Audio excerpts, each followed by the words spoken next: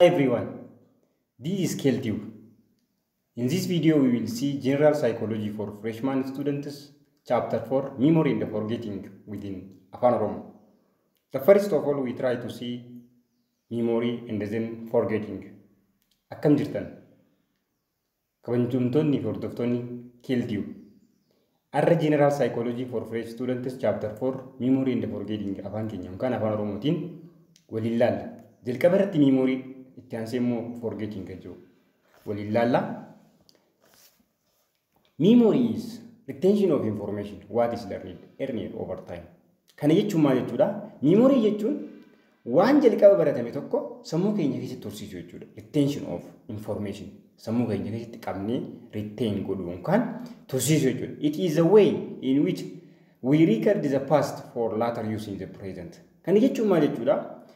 Arra keenya arra teenyee waa'ee kaleessaa yookaan waa'ee darbe fuuldura itti fayyadamuudhaaf gaafa record goonu yookaan gaafa sammuu keenya keessatti record goonee teechisnu jechuudha. It is a way in which we record past for later use in the present. Kan waraabamnu amma wanti waraabamu immoo waa'ee yeroo darbeeti yookaan wanti sammuu keenya keessatti akka taasifamu waa'ee yeroo darbeeti. Akkas taasifamu kan taasifamu immoo ammaan tana in the present jechuudha. Kan itti fayyadamnu immoo for later use dha jechuudha. There are process of memory. Encoding. Encoding jechuun akkuma fakkeenyaaf kompiitara tokko irratti jalqaba yoonii information tokko akka process nu godhu barbaanne wanti nuti jalqaba goonu encode goonu karaa keyboardii fi mouse fayyadamuudhaan kompiitara keenya irratti maal goona encode goona. Then wanta encode goone san immoo store goona. Store wanta goone san immoo gaafa itti barbaannetti deebisnee itti fayyadamna yookaan retrieving goona jechuudha. The first process of memory is encoding. Encoding means inputting the data, inputting the raw data into our brain. Then we store what we have already encoded. What we have already encoded, then we store. Then later we try to retrieve it to later use. Kana encode gona wanta input gone san akka input akka data input wan gone san store gona ni kuusna wan kuusni san immoo deebisnee itti fayyadamna. This is the process of memory. There are three types of memory. Those are also known as stage or structure of memory. This is now. The first one is sensory memory, SM. The second one is short-term memory. The third and the last is long-term memory. Those are types of memory. Sensory memory. It is entryway to memory. Maal jechuudha? Sensory memory jechuun entryway dha. Karaa memory keenyatti gara sammuu keenyatti itti neenyu jechuudha. Fakkeenyaaf daataan tokko karaa keyboardiitiin gala. Daataan tokko karaa keyboardiitiin galuu danda'a, karaa kaameraatiin galuu danda'a. Jalqaba sensory memory gaafa nuti jennu it is entryway to memory. Karaa memory keenyatti jalqaba this first information storage area dha jechuudha. Information jalqabni kan nuti store ta'u sensory memory irratti jechuudha. Sensory memory acts as holding in retaining information until we select items for attention from the stream of stimuli bombarding our sense. Kana jechuun maal jechuudha? Dammaqsituu qaama miiraa keenya bombard godhu jirtu sanirraa amma fakkeenyaaf nama baay'ee wali qabamee jiru tokko yoo agartan that is information or stimuli. Then until you select those people is stored in sensory memory. Kana jechuun namoota baay'ee wali qabamanii karaa irra dhaabbatan tokko agartaa jennu. Namoonni sun siif stimuliidha. Hanga achi keessa waan barbaaddu fi waan hin barbaanne keessaa adda filattee adda baastu isaan sun sensory memory keessa turan jechuudha. Sensory memory it gives us a brief time to decide whether the information is extraneous or important. Information sun information barbaachisaadha moo waan hin barbaachisne extraneous jechuun waan hin barbaachisne moo waan barbaachisaadha jennee yeroo nuti addan baasu kan yeroo nuuf kennu jechuudha. This gives a brief time to decide whether information is extraneous or important jennu jechuudha. The information stored in sensory memory is fairly accurate representation of environmental information, but it is unprocessed jechuudha. Kana jechuun maal jechuudha? Wanti sensory memory irratti store ta'u sun it is fairly accurate representation of an environment information. Kana jechuun waan directly ija keenyaan argu jiru sani, but it is unprocessed jechuudha. It is not represent of internal perception. It is not our internal representation, but it is a fairly accurate representation of environmental information. But it is what? Unprocessed. This is sensory memory. The next one is short-term memory. Short-term memory is part of our memory that hold the contents of our attention. Kana jechuun maal jechuudha? Short-term memory irratti wanti store ta'u namoota baay'ee kana irratti agarsiisan yeroo jalqabaa isaan agarru those are stored for the first time in sensory memory. But after we select what we need, after we decide what is important and extraneous, then we store for a short period of time in short-term memory. This is our hold that contents of our attention. Unlike sensory memory, short-term memories are not brief implications of environmental message. Short-term memory is one represent one directly arku jiru sana osoo hin taane waan sammuu keenyaatti hiikkatte kan illee instead they consist of byproduct or end result of perceptual analysis jechuudha. Waan sammuu keenya interpret godhisan waan sammuu keenya perceive godhisan bakka bu'aa jechuudha. It represent our internal perception, not replicate fairly accurate environmentally present, but it is what result of perceptual analysis jechuudha. Kanaafuu akkasitti hubattanii there are characteristics of short-term memory. Those is active it is it is rapid to assess, rapidly assess the time, temporary and they have limited capacity. When we talk about limited capacity, they have 7 plus 2 or 7 they have 7 plus or minus 2 qabani jechuudha. Namoota baay'eedhaaf jiddu galeessaan 7 qabani gaafa gabbu'aadha jennu 7 minus 2 qabani gaafa haalaan ol kan jennu 7 plus 2 qabani jechuudha. Kana jechuun namoota gabbu'aaf 5 namoota ol kaajamuuf immoo 9 giddu galeessaan immoo 7 sekondii 7 qabani jechuudha. They represent 7 plus or minus 2 information representation qabani because they have limited capacity jechuudha. Short term have limited capacity ka jennu storage of capacity ka jennu kanaaf jechuudha. The third one is long term memory. Long term memory is memory system used for relatively permanent storage of meaningful information jechuudha. Kana jechuun information gaate tokko meaningful information itti hannee yeroo dheeraadhaaf long term akkuma maqaa isaa hubattan kan relative permanent storage of meaningful information jechuudha. Capacity of long term memory seems to have no practical limits. Wanti dhaabbataa jeeme hin jiru jechuudha. 7 plus 2 minus mina wanti jedhamu hin jiru jechuudha. They have no practical limits of storage qaban jechuudha. Long term memory store information for indefinite periods. Yeroo hin beekamne.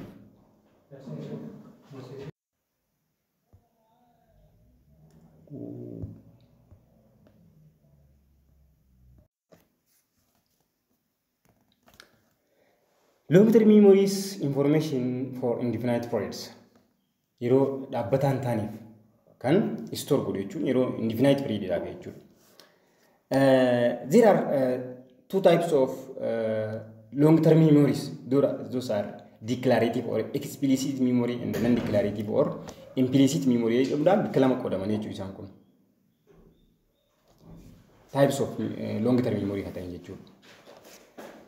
Declarative or implicit memory is the conscious recollection of information such as specific facts or events that can be verbally communicated. Kan jechuun maal jechuudha? Waan itti yaaddee waan ati recollect goote san jechuudha. Itti yaaddee waan recollect goote galmeeffattee keessu san jechuudha. Verbally communicated waan ta'an. It is further subdivided into semantic and episodic jedhamuudhaan bakka lama qoodaman jechuudha declarative maan kun. Semantic memory origin factual knowledge like meaning of words, concepts, and our ability to do matters. Can I choose factual knowledge? Factual knowledge like meaning of words. Hika jechuudha concept jechuudha akkasumatti illee dandeettii nuti maatii hojjechuudhaaf qabnu. Isaan kun maal jedhani semantic memory jedhaman. They are internal representation of world. Independent. It is independent of any particular context jechuudha isaan kun. Waan addunyaa irra qabatamaan jiru san keessoo keenyatti kan represent ta'e jechuudha. It is representation of the external information that we represent in our internal memory jechuudha. Kanaafuu nuti isiniin qabatanii. The another one is episodic memory. This type is of declarative or explicit memory. Episodic memory is memory for events or situation from personal experience jechuudha. Kana jechuun immoo muuxannooti jireenya keessaa qabdu irraa kan argame jechuudha. They are internal representation of personal experience events jechuun isaan kun kan represent godhan keessoo keessatti represent godhanii kan ta'an that is come from personal experience events. Fakkeenyaaf guyyaa iidaatii fi guyyaa ayyaanaadha. Gochoota ta'an gaafa guyyaa ayyaanaa gannaas ta'uu danda'a. Gaafa guyyaa ayyaanaa iidaatis ta'uu danda'a. Gochoonni guyyaa san ta'an kan sammuu ta'e keessatti reekardi ta'anii ta'an sun gochoota san jechuudha. Episodic memory jedhamanii jechuudha. The second types of long-term memory is non-declarative or explicit, implicit memory. Non-declarative or implicit, declarative or explicit jedhamuudhaan isaan biqilan qootanii garuu non-declarative or implicit memory refers to variety of phenomenon of memory in which behavior is affected by period experience without the experience of being consciously recollected. Kana jechuun maal jechuudha? Waan tokko osoo itti yaaddee recollecting godhin osoo itti yaaddee recollecting godhin muuxannoo amala keetii jalqaba qabdu saniin kan record godhamee ta'u jechuudha. One of the most important kinds of implicit memory is procedural memory jedhamuudhaan beekama. Procedural memory is one of the most implicit memory dha. Fakkeenyaaf how to knowledge of procedure is or skills, knowing how to comb yourself, comb your hair. Rifeensa kee akkamitti akka filattu, akkamitti akka iskiriptoo qabattu, akkamitti akka swim gootu, bishaan daaktu. Akkasumatti illee akkamitti akka saayikilii illee ooftu illee ta'uu danda'a. Fakkeenyaaf sun asirratti ibsamne daabis na oolaa sinan declarative memory jedhamuudhaan beekama. This is totally all about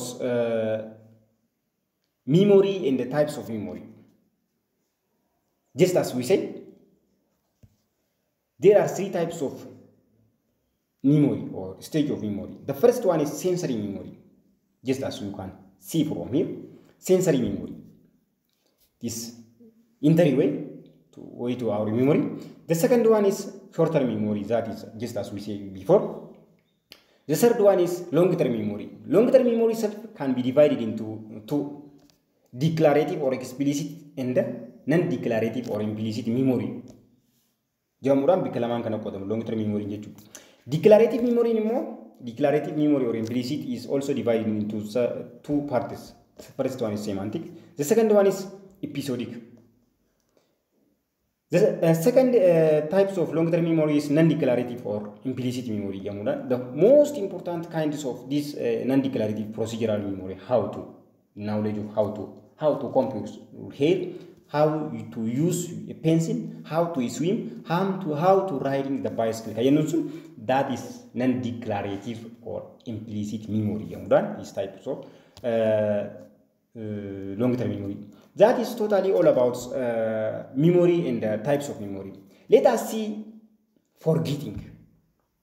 Forgetting is the loss of information already encoded and stored in long-term memory. Wanta long-term memory stored can be even forgetting. One ramfachu, just as you can interpret from this name. There are 5 types of theories of forgetting. The first one is decay theory. The second one is interference theory. The third is displacement theory. The fourth is motivated forgetting theory. The fifth and the last is cue-dependent forgetting theory. Let us see it one by one. Decay theory is theories that hold memory trace in gram fade with time if they are not assessed now and then. One to come amma irade debite kan yaadannite amma mayore ka debite kan yaadannite yeroo daawata darbaa deemu once and forget goton kan irraanfachaa dhufta jechuudha samboota ni badan. This explanation that when new material is learned creates or in gram an actual physical change of brain. Jechuun ati waan gaafa ijoollee barattu sun beektu sun irade debite kan yaadanne yoo ta'e. That is known as decay theory. Decay theory is it happened due to time or passage of time. Passage of time. In decay theories, simply fades away with nothing left behind. One to kususa muda keessatti nafin guutummaan isaanii dhaabatan. Sababni isaa because of passage of time. we have already seen that decay occurs in sensory memory. And that it occurs in short-term memory as well, unless we rehearse the material. Kana jechuun irra deddeebinee waan rehearse goonee yoon keenya short-term memory illee occur ta'uu danda'an. Garuu irra baay'een isaanii kan decay theory dha kan ittiin rabadan sensory memory irraa jechuudha. The second one is interference theory. Interference theory holds that forgetting occurs because similar items of information interfere with one another. Wantoonni wal fakkaatan jechuu sammuu keenya keessatti gizee yaadachuudhaaf jennu informationii wal fakkaatan similarii kan ta'an jechuun lakkoofsa bilbilaa ta'uu danda'a. Yeroo yaadachuudhaaf jennu kan wal fakkaatan kun interfere godhu wal makuu jechuun jedha. The information may get into memory but it becomes confused with other information. Information sammuu keessatti jira garuu wal siya lama qaba. Keenyaaf ati waan boqonnaa lama keessa dubbistee fi waan ati boqonnaa tokko keessa dubbiste giroo fatanarra jettu wal siya lama keessa fatanaa dhabdee beekta. That is known as interference theory of forgetting. There are two kinds of interference that influence forgetting. The first one is proactive and retroactive. In proactive interference, information learned earlier interfere with recall of newer information.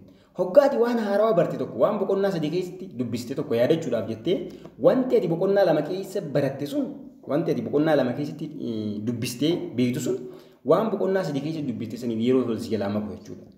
Fakkeenyaaf wanti ati boqonnaa lama keessa dubbiste waan jalqaba baratte dubbistee bira kuttee jennu. Wanti ati boqonnaa sadii keessa baratte waan ati dhiyeenya keessa baratte jennu. Boqonnaa tokko kaastanii hanga boqonnaa sadiiti fatanaan keessan kan qoromsi keessan kan amma qoromuu deemtan.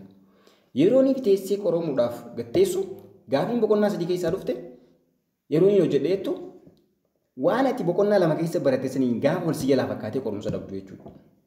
When you want to recall new information, if the old information interfered with the recall of newer material, waan haarawaa yaadachuudhaaf jettee waan ati duraa beektu sun dhufee gaafa itti si jalaa make, that is known as proactive interference. Garuu immoo ati if information interfere with ability to remember all the information, the interference is called. Wanti information ati haaroo beektu tokko waan ati boqonnaa lama keessa dubbiste tokko yaadachuudhaaf jettee wanti boqonnaa sadii keessa dubbiste kun dhufee gaafa itti si jalaa makamu immoo retroactive jedhama jechuudha. Waan duraan beektu yaadachuudhaaf jettee ati yeroo kaatu wanti ati dhiyeenya keessa baratte immoo wanti ati dhiyeenya keessatti store godhatte gaafa dhufee si jalaatti makuu jechuudha. That is known as interference, retroactive interference jedhama jechuudha. In short, if the older, earlier information interfere with newer information, that is known as proactive. If the old information interfere with the recall of new information, that is known as retroactive. One duraan beektu yaadachuudhaaf jettee wanti haaroo inni gaafa dhufeetti si jalaa makame retroactive jedhama. Waan haaroo yaadachuudhaaf jettee waan duraan beektu dhufee gaafa si jalaatti makame proactive jedhama jechuudha. The third is displacement theory. This theory holds that new information entering memory can wipe out old information. Wanti ati haaroo inni sammuu keessa galchitu waan duraan jiru sun gaafa si jalaa haqee jechuudha. Just recording on audio video tape will obliterate or wipe up original material. Kana jechuun gaafa duraan yaadanii yaadattan jee yaada kaaseetiiti gaafa sagalee waraabdu sirbii yookaan muuziqaan jalqaba kaaseetii irra jiru sun maal ta'a dismiss ta'a. Garuu sagaleen waraabamee taa'u sun ta'a kan jalqaba kaaseetii irra ture sun immoo ni haqama jechuudha. Just like that one. Displacement theory jechuun waan akkasii jechuudha. This theory mostly associated with short-term memory, where capacity of information is limited 7 plus or minus 2 or chunks. It cannot be associated with long-term because virtually unlimited capacity one kabu. Long-term memory oji wata kwa ni kabu kabu. Garu short-term memory da oji. Asitti decay theory da oji nakawli sinjela fakane. Decay theory it is because of passage of time no. Garu displacement theory ni mo just because of limited capacity of our short-term memory that is obliterated when all the information is obliterated or displaced by newer information. Q-dependent forgetting often when we need remember we rely on retrieval cues, items of information that help us find specific information we are looking for. Kana jechuun waan nuti beekuu barbaannu, waan nuti store godhuu barbaanne tokko jira. Waan san store godhuudhaaf immoo maalirra diipendi taana? Wantoota adda addaa irra diipendi taana. Fakkeenyaaf amma maqaa lakkoofsa namaa tokko qabachuudhaaf amala nama saniitii hojii yoo qabanne, amala nama sanii yeroo muraasa booda yoo irraanfanne lakkoofsa nama saniitiis akka waan qabnu hin beeknu jechuudha. Kanaaf amala waan nama sanii achumaan irraanfattaa jechuudha. Jechuun bilbila namichaatti achiin irraanfattaa. Q dependent jechuun fakkeenyaaf gaafa nuti elementarii barannu meeshaalee deeggarsa barnootaa jennee waan waliin qabannee waliin barannee ture. Meeshaalee deeggarsa barnootaa san gaafa irraanfannu waan baranne sanis walumaan irraanfannaa jechuudha. That is Q dependent forgetting theory jedhamu beekama. Inni itti aanu immoo motivated forgetting jechuu fi waan ajaa'ibaa ta'e waan isin agartan. Sigmund Freud nama jedhamu nama beekamaa lammii biyya Awustiraaliyaati. Sigmund Freud kun maal jedhe namoonni yeroo baay'ee maaliif akka waa irraanfatan ni gaafatame. Yeroo gaafatamu maal jedhe namoonni yeroo baay'ee waan isaan waa irraanfataniif fedhanii waan irraanfataniiti jechuudha. Jecha san immoo maal jedhe self protective process of repression jechuudhaan yaami jechuudha. Yookaan fakkeenyaaf amma jaalallee takka qabdaa jiru. Jaalalleen kun akka tasaa wal dhabdan sababa lubbuun ishii baateef sababa duuteef jechuudha. Gaafa wal dhabdan isiin waan duuteef wal dhabdan. Waaqayyo sitti hin godhini. Inni gaafa isiin sababa isiin duuteef wal dhabdan. Isiin duun ishiidhaa sababa wal dhabdaniif yeroo baay'ee wantoota hojii dabarsitee yaadattaa, ni dhiphattaa, bakka waa hedduu goote jechuudha. Kun immoo dhiibbaa sirra qaba. Maraachuu dandeessa. Akka maraanneef immoo dirqama isii irraanfachuu qabda. Kan irraanfattu immoo jaalattee irraanfatta, feetee irraanfattu, motiveet akka irraanfattuuf motiveet taatee irraanfatta jechuun ifeeguu waan barbaadduuf jecha. That is known as motivated forgetting jedhamuudhaan beekama jechuudha. Kana asitti immoo osoo tuqii wanti kan bira darbine hin barbaadu chaankis waan jedhamu jira. Akka hin irraanfanneef wanti isin gargaaru chaankis waan jedhamu jira. Chaankis warra jennu